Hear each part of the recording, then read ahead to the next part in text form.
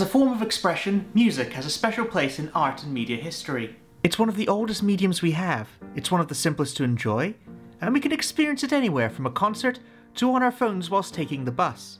But music is also interesting because it's one of the most malleable to interpretation. Because the stimulus is limited purely to audio, there are a lot less specifics to muddy the water. No shot composition, no visual cues, and no sly winks at the camera. If a song goes beyond just expressing a simple emotion like, say, misery or love, the listener will then tend to apply their own feelings to it, and find their own sense of meaning within the music. Of course, if you're very familiar with an artist and their work, you can easily decipher what the motivation beneath their lyrics are, and sometimes that behind-the-scenes drama can overshadow and even eliminate the personal touch we as an audience take away from their music. I mean, when you look at it, most popular music these days is just the artists feuding with each other over behind-the-scenes bullshit. How am I supposed to relate to that? But in today's case, we're dealing with an artist who's trying to tell something very specific, often in a very direct way, and yet the true meaning of her words went unnoticed until fairly recently. I'm of course talking about Laura Jane Grace and her band, Against Me.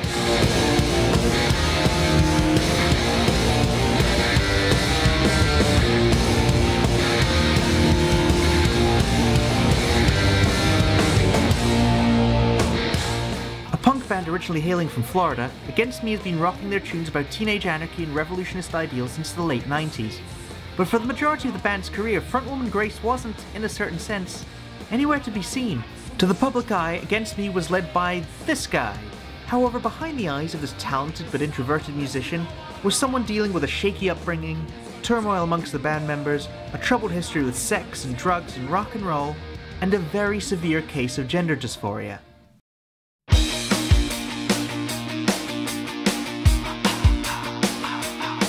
Grace fell into the punk scene because it sought to break down the system, the pervading but ultimately arbitrary norms of our society by which she felt controlled. However, the fragmented views of the punk scene saw her band either hailed as one of the greats, or trashed for being corporate sellouts.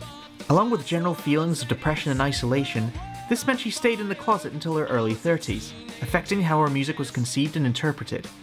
Grace had to put on a front and be what the world expected from the frontman of a punk band, whilst the real voice hiding inside only got the chance to break through in her lyrics. Now, I'm not going to go into full summation of Grace's life. If you want that, track down her autobiography, Tranny. It's a fantastic look inside a dysphoric mind, and just a really great rock bio too. What I do want to highlight today is how Grace's music was always laced with this sense of inner turmoil since the beginning of her career. Against Me's music may sound like it's full of anarchic symbolism, but much of Grace's lyrics are direct references to events in her life. For one example, the song Black Me Out features the lyric, "This on the surface may seem like a metaphorical act for going against the system, but in reality it's something Grace's father would literally do when he came home drunk." With this in mind, it's easier to understand how Grace actually managed to get away with some of the lyrics she had without outing herself for so long. Much of Against Me's early music is all about rejecting society, saying screw you to the system, and inciting socio-political revolution, which are all givens in the punk scene, but clearly meant more to Grace than simple anarchy. Going back and listening to these tracks with what we know now, it's hard not to read into what may have actually been going on in her head when these lyrics were constructed. Grace's first direct reference to her dysphoria came in the title track to the 2005 album, Searching for a Former Clarity. Confessing childhood secrets of dressing up in women's clothes, compulsions you never knew the reasons to. It's pretty blatant now in retrospect, ain't it? But at the time, she got away with it. The song on the surface seems like it's about someone dying of a horrible disease, which does have some real life basis. Grace was struggling with her health at the time from years of drug and alcohol abuse. However, now, these lyrics about being rejected by your friends as your body starts to deteriorate seems to be less about disease and more about the fear of transitioning. As the disease spreads slowly through your body, pumped by your heart to the tips of your arms and your legs, your greatest fear was that your mind wouldn't last. The coherency and alertness would be the first things to fade. Grace's next major flirtation with outing herself again came from the closing track of an album, this time 2007's New Wave. The song The Ocean starts off being fairly literal about what the title suggests, but then the second verse goes way off topic. If I could have chosen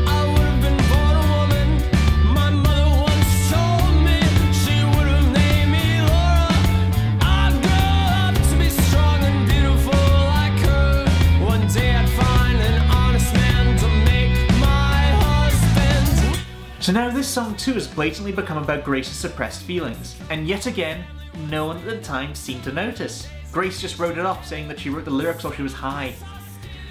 Sure, I'd probably have done the same thing in that situation. The two themes are then brought together in the repeated final words. There is an ocean in my soul where the waters do not curve. Which means perhaps the ocean represents Grace's outer self, and the soul obviously her inner self, and the ocean does not curve because her then male body did not curve like a cis woman's body naturally curves.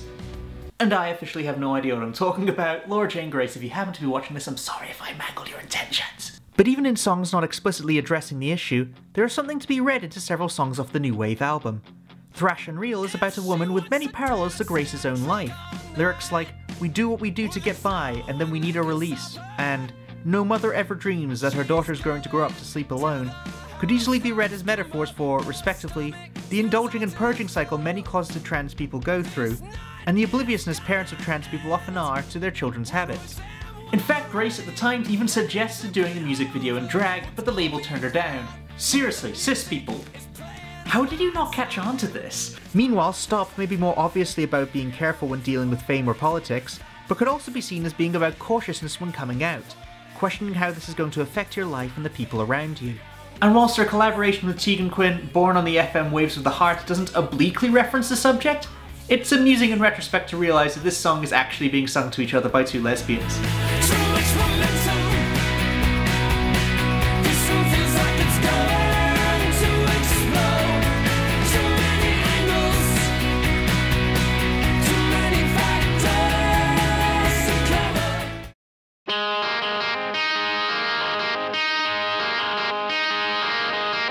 Then in 2012, the game changer came.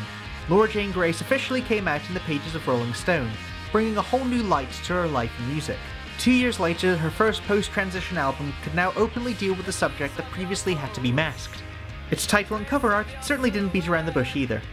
Transgender Dysphoria Blues is Grace's way to stop with the metaphors and let out her feelings, and the rawness and clarity of the emotions on display here is a strong contrast to her earlier work. Just compare the lyrics from an earlier Against Me song, Violence. Oh, you've been keeping secrets, and these kind of lies have consequences. To some choice quotes from TDB. You want them to notice, like an end to your subconscious. You want them to say you love the sea of the other girl. All my life, wishing I was one of them. Wishing I was one of them. Silicone chest and collagen lips. How would you even recognize me?